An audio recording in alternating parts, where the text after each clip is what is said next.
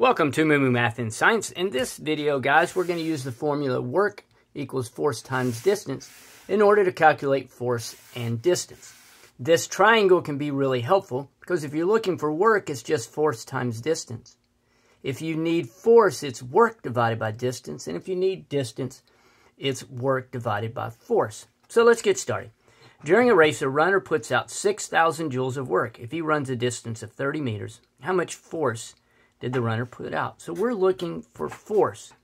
Now, force is equal to work divided by distance. So we've got 6,000 joules, and I'm going to rewrite, instead of joules, I'm going to put newtons times meter, because that's kind of how it's measured.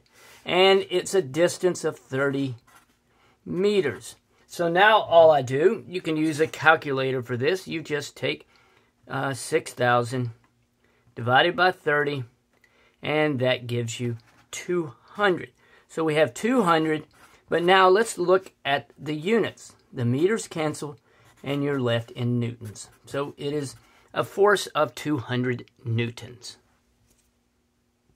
Okay, let's see what we have next. It says, John's output of work was 16 joules. He pushed the sled with a force of 8 newtons. How far did he push the sled? I'm going to draw the triangle. We have work, force, distance. Okay, and we're looking for how far distance. Distance is work divided by force. The work was 16 joules. I'm going to rewrite as newtons times meters. That's a bad line, by the way. And we have 8 newtons. Okay, so 16 divided by 8, that is 2. Watch the units. The newtons cancel. So it's a distance of 2 meters. How about this next one? Okay, just for emphasis, work equals force times distance. Hard to read that W, but that is a W. Okay, it says it takes 500 joules of work to move a chair 20 meters. What force was needed? Okay, so we're looking for force.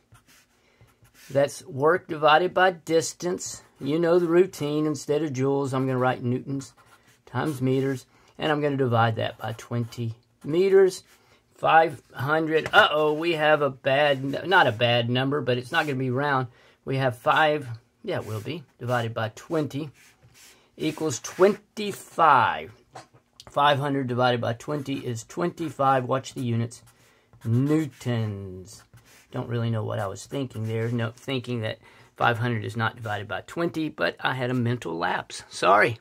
Next and last one. Okay, by now we should be getting the hang of this.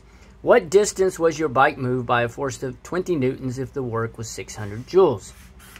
Okay, you know the triangle.